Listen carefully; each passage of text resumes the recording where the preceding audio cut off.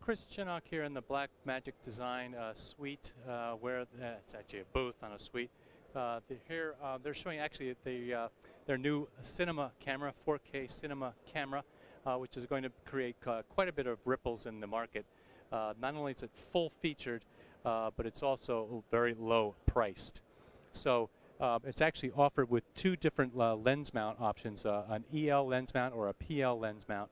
The EL goes for about $6,000, and the EF goes for $6,000, and the PL goes for $6,500.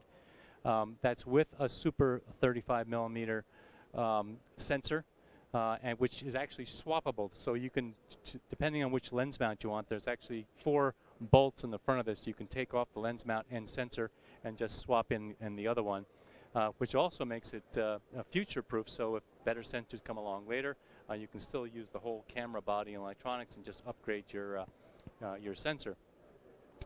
So very clever design. It's also got some actually very innovative features to this.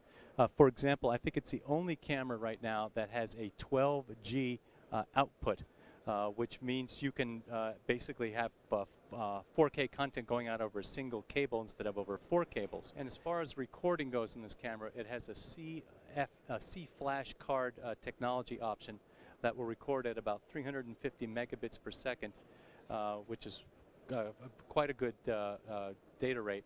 And it's got two codecs that it can use: the Cinema DNG RAW, which is 12-bit lossless UHD recording, or ProRes HQ quality.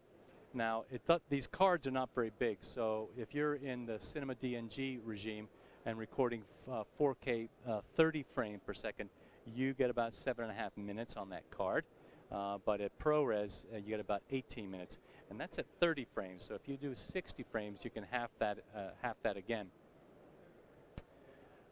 So I think those. It's also got a 10-inch screen on it, and then 2 5-inch touch panels, which makes it quite easy to integrate and operate the device.